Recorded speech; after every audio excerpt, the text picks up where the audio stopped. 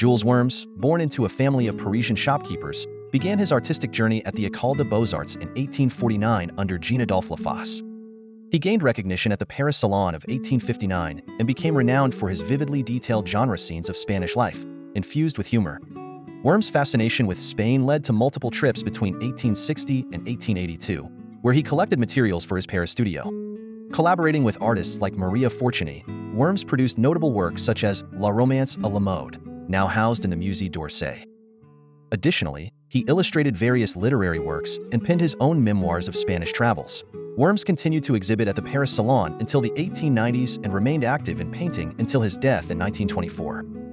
Honored with the Knight of the Legion of Honor in 1876, he also joined the Society of French Artists in 1883.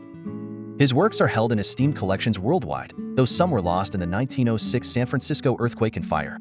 We are pleased to present at our Broward Auction Gallery the artwork of this artist.